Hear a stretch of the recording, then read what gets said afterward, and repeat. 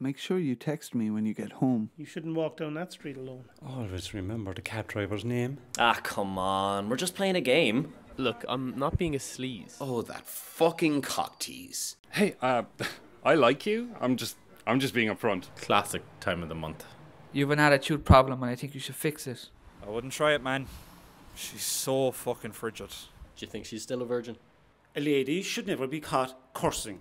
She was begging for it, gagging. Shame now they're sagging. Ah, go on, love, give us a kiss. Who does she think she is? Can you give us a smile? Like, I just say hello when she runs a mile. I bet she's a demon in the sheets. Sure, what did she expect wearing that in the streets? I pay her a compliment to know she's cross. I could make things very difficult for you. I'm your boss. Whoa, here comes a third wave feminist. Nah, she wouldn't make my top 5 list.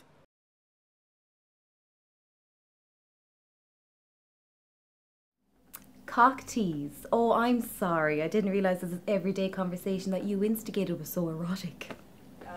My first especially bad experience, I guess, that has stuck with me was we were at a party with a bunch of other kids and a 12-year-old decided to take me when I was about 6 to the bathroom and tried to get me to take my clothes off. And when I told people about that, especially any adult that was nearby, I was basically, they kind of just laughed and said boys will be boys or whatever.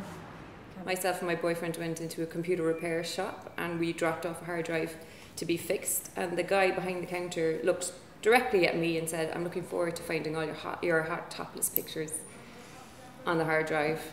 Another time I was in Heathrow Airport in a shop just looking around wasting time between a flight, and this guy who worked in the shop proceeded to follow me around the shop whispering bitch, bitch, bitch, bitch, bitch, bitch until I left. Being kissed and touched without your consent feels like you've been dealt a blow. You feel shocked, humiliated and violated. It's never okay. And then he got to me and I said I wanted to be a cinematographer, and it's kind of like his eyes kind of rolled back in his head and he was like, oh, another cinematographer. I've personally never seen a woman be a cinematographer, let alone a camera woman. You know, I've only ever worked with female producers. You'd be better off getting into producing.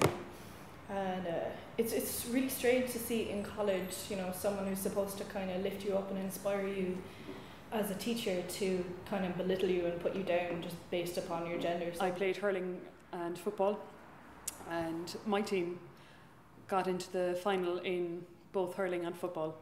The lads also got into the final hurling and football. We didn't have a full set of jerseys. For getting into the final, the boys were given a full new set and gear bags, all the gear to keep for themselves. We were allowed to take their cast-offs. Still didn't end up with a full set. We would end up having different players wearing different jerseys. Then my boss stood up and was like, it's actually crazy thinking about it that he turned to a group of young girls and said this, but he was like, it's a scientific fact that women's voices just sound like an engine. Was it like just an engine noise to men's ears? And that their voices can actually just be like drowned out after a certain amount of time. You actually don't even hear what they're saying. It's to do with the frequency of their voice, that like they actually just can't be heard. It's a scientific fact. It's a scientific fact. Like, can you even hear me right now? Who knows? Is it just engine noise? And we all just stood there just, what? So anyway, I was just collecting a plate and I looked up and suddenly he was really very close to me, like, you know, he was at the bar and suddenly he was just making it like a beeline for me, and I was just like, okay. And again, I just looked, I averted my gaze, and when I looked up, he was literally right in front of me and he reached out and grabbed my breast.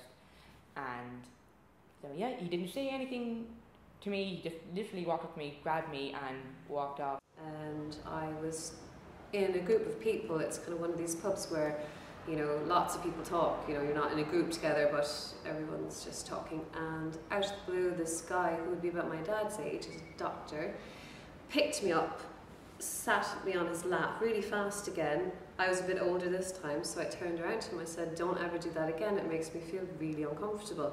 And his answer was, Niamh, don't be ridiculous. It's a funny thing to kind of consider the poem and the kind of the message that's being put across.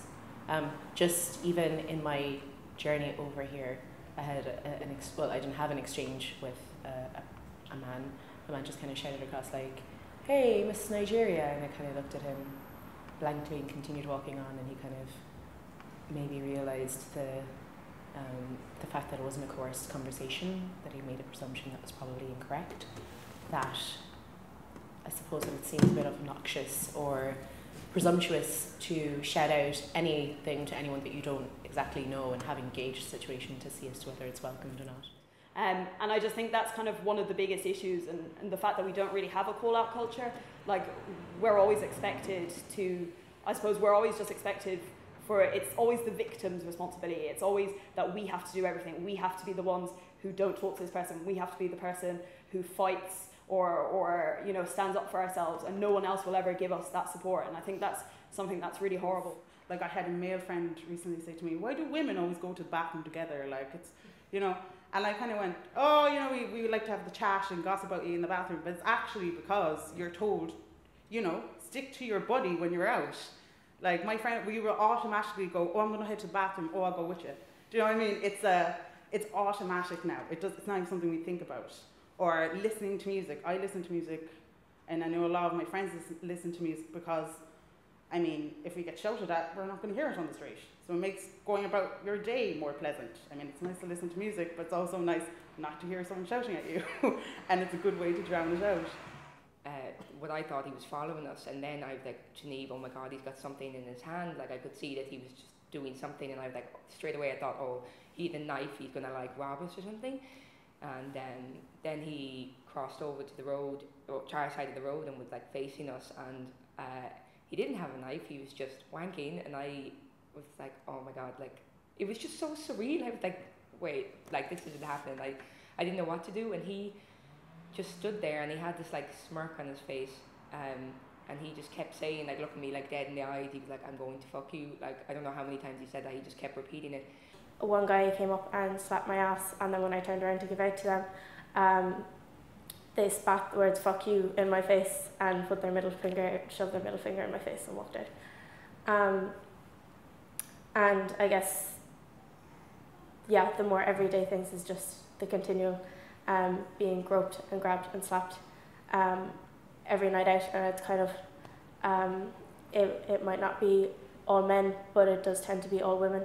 I would hate to think that my sons would be anything but respectful to anybody of any sex. We don't really have people standing by now when there's homophobic slurs or racist slurs. People stand up to those things these days, and that's because people rallied behind that. People started to stand up and say no, that this isn't okay, and made it more normal, made it safer for everybody to tap into that. To that feeling that actually I don't like when my friends do that, or I don't like being part of this crowd who does that, and next time that happens to me, I'm going to stand up and I'm going to say no, and I'm going to have a voice.